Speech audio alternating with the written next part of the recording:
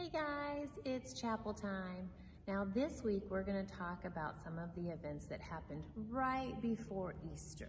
Okay, so here we go. The Last Supper. Jesus and his disciples walked to Jerusalem to celebrate Passover. Well, what is Passover? Do you guys remember the story when God rescued the Israelites from Egypt by sending the frogs and the plagues and all the different things that happened when Moses was with? That is Passover, and we celebrate that every year. So, ever since that day, Israelites have celebrated Passover with a special meal, just like the one they had the night when in Egypt many years ago. So Jesus and his disciples traveled to Jerusalem for Passover. Lots of other people came too, and many of them had heard stories about Jesus. As Jesus rode into Jerusalem on donkeys, a big crowd of people came out to meet him. They laid down palm branches in front of him, which was a sign of royalty.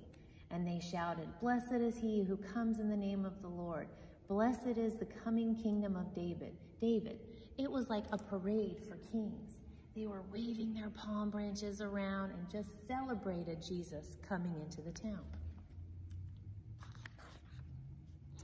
So this made the Pharisees and the Sadducees very nervous. So they were trying to figure out what they could do because they didn't really want Jesus around. They thought that he was more important than they were, and they wanted to be the most important people.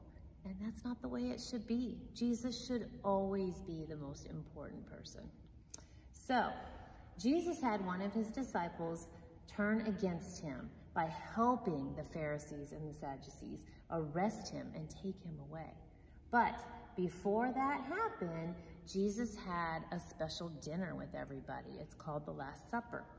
And Jesus picked up some bread and he said, "This is my body, which is given for you." After that, he picked up his cup and he said, "This cup is the new covenant of my blood poured out for you." Well, what's a covenant? A covenant's just another word for promise. Now, the disciples were confused because it sounded like Jesus was saying God was making a new promise, a new way to bless them and save them. And it had something to do with Jesus' blood and body. It had something to do with Jesus dying. This made them very nervous and sad. Well, the disciples couldn't believe their ears. What Jesus was saying was that he is the new Passover lamb, that he was going to die and save them. But how could Jesus be king if he isn't even alive anymore? Everyone was so confused. After dinner, Jesus went to the garden to pray. He knew what he had to do next, and he knew it wasn't going to be easy. When he finished praying, Jesus turned to his friends and said, "The hour has come." And just at that moment, his disciple Judas walked into the garden, leading a group of soldiers sent by the Sadducees to arrest him.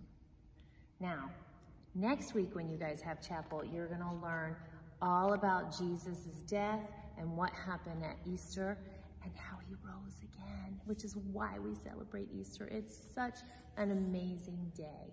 Okay, you guys, get your chapel hands ready and let's do our prayer. Dear God, thank you for today. Thank you for always being with us no matter what. Thank you for having the Last Supper with all of your disciples and doing the things that you knew you had to do just for us. We love you.